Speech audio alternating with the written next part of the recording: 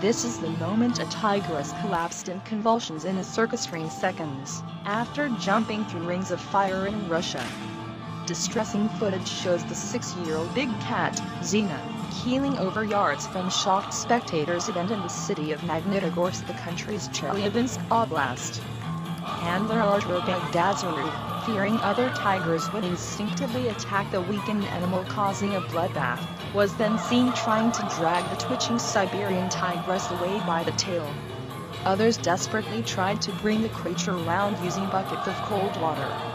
Bagdazaruv's sister Karina cracked long sticks to keep the other 6 performing tigers from coming close to the convulsing beast.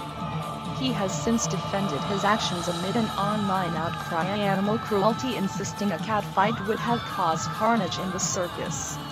Amur Siberian tigers are the world's largest big cats, native to the far east of Russia. The famous Russian troupe, which travels around former Soviet countries, insisted the animal had suddenly collapsed in convulsions unknown reasons, and in doing so sparked an emergency. Karina said, Artur did his best to bring Zena back senses and he did all the right things. He touched her reflexive zones, he poured water on her. The main thing was to stop other animals from attacking. For them, a weak animal is a target. It is in order to kill. If we had not stopped them, it would have ended with a bloody fight. And nobody knows who would have been alive. After that, the video shows how the tigress gradually came round, after what may have been epileptic fit. Artur Bagdazaruv said he had no option but to pull her by the tail. I had to drag the animal away from the wire fence. She was about to fall between the stage and the wire, he said.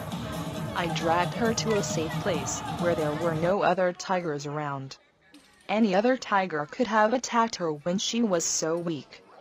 Karina was controlling 6 animals so they did not do any harm to the tigress.